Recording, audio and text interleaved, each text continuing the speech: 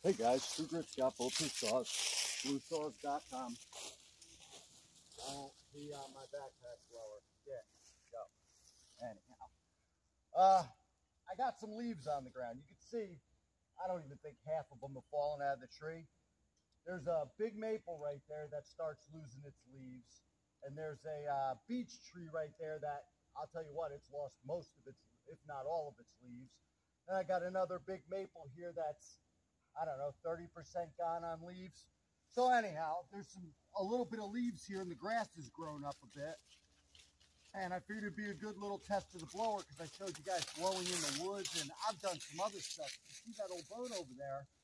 The cover, you know, was staked up so the water runs off of it. Of course, the stake that's holding it up falls down. Then the boat cover turns into a little pond full of leaves. Took the blower the other day and blew all that out.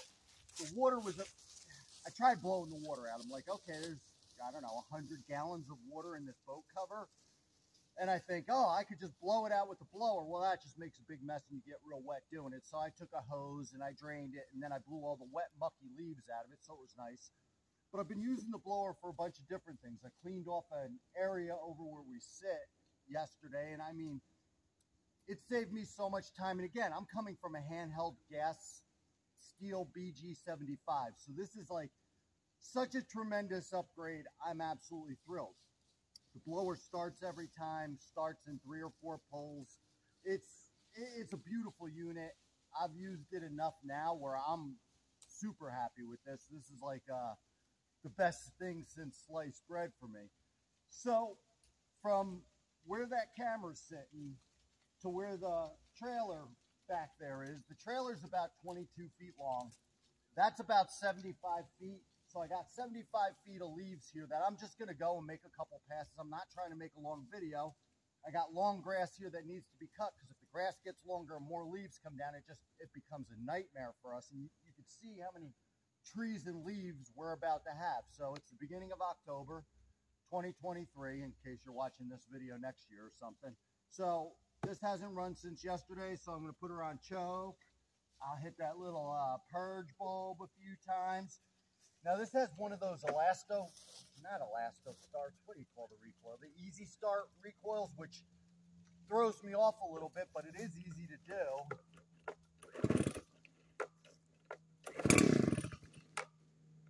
And take it off choke once it pops. And I'm going to blow some leaves just to give you guys an idea, because I really love this unit.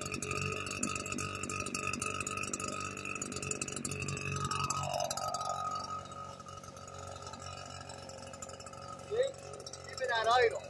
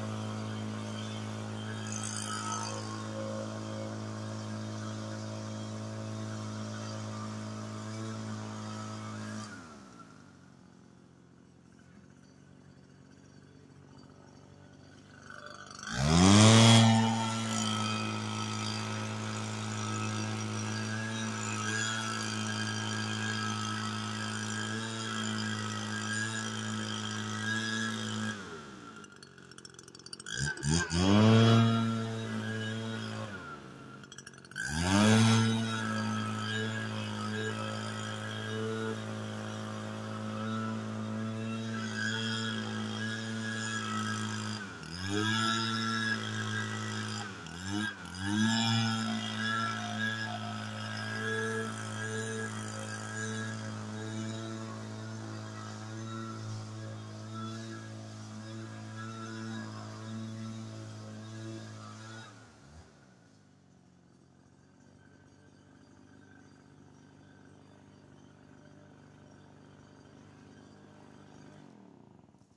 don't know, guys. I don't think you need to see much more. It's a blower. It blows leaves.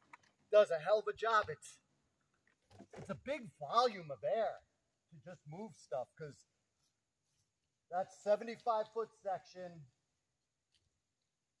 I don't know, to the wider part, well, to right here, it'd only be maybe 20 feet wide, and that's maybe 35 feet wide. I hope you guys can hear me. Anyhow, the blower's fantastic. If you guys, what I think would be cool is if I had two people with blowers and you could kind of blow at each other to be better.